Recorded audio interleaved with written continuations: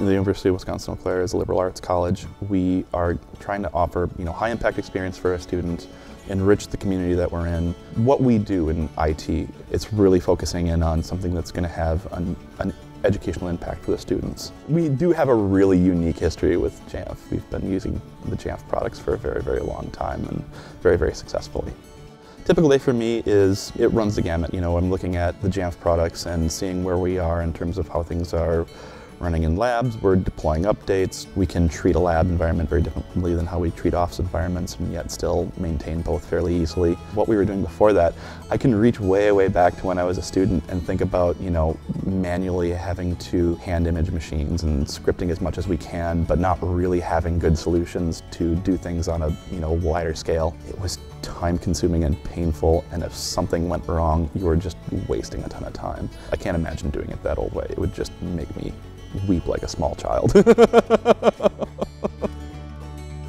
Well, the great thing about lab environments is that you have to kind of keep them homogeneous. If you have labs that interact differently from one another, all you're going to do is create confusion. And yet we have to treat the machines as being able to be used by anybody. So those machines have to be maintained. There could be dozens of people logging into individual workstations on a day-to-day basis. So we're doing things like running maintenance, running updates, every time that they sit down at them, and not have to worry about having a different experience, depending on the environment that they're in, is great for a university environment. And the flip side of that, of course, is our faculty members. Again, it's very different from person to person. It's very different from department to department. I mean, realistically, we're here to serve them so that they can serve the students. As we foster relationships, they're seeing us more as a partner in what they're trying to do rather than as a service organization, which has been one of our goals internally for quite a while.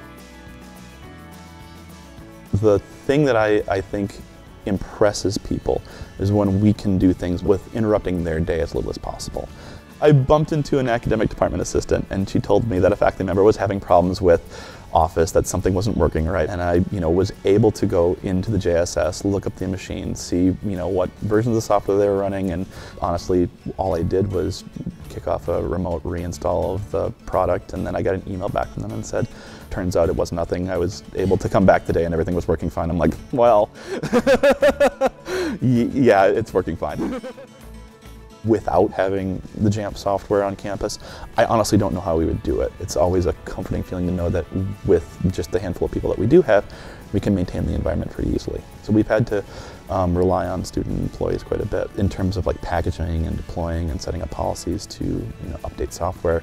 That's what we have them doing. We have talented people, but we have a great product to use too. So training is great. Jamf has a reputation around here, and we have interested students who are going into IT and want to learn more. So I love the fact that so many of the students that I've employed over the years have gone off to work at Jamf and all doing way different things, like all over the place in that company. To have a company around who can take students from this environment and go out and employ them and have them doing really interesting things, that's really exciting for us. I mean, that's what one of our goals is to take students, give them a good education, and then have them go out and be professionally successful, and to have Jamf as a partner, and that's pretty neat.